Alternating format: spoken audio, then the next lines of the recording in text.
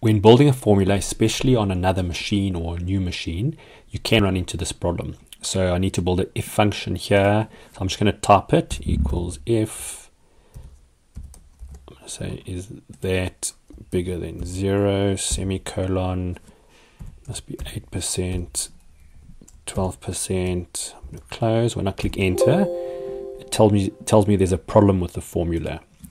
Let's try a different way of doing it.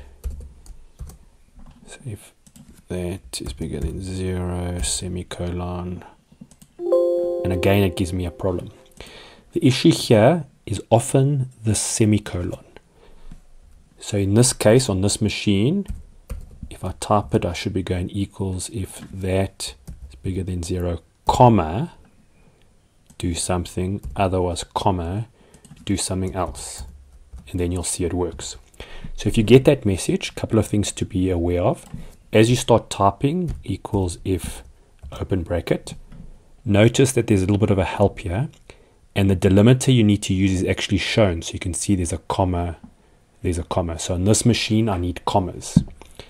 Another way to do it as well is if you use the function wizard, you don't need to worry about it. So if I go if, and you build it up like this, whatever your computer uses as a delimiter, it will be included. So if that is bigger than 0, if it's true, I'm just going to type 8%.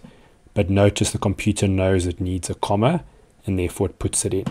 So you need to just check whether your machine uses a comma, semicolon, or something else to delimitate formula.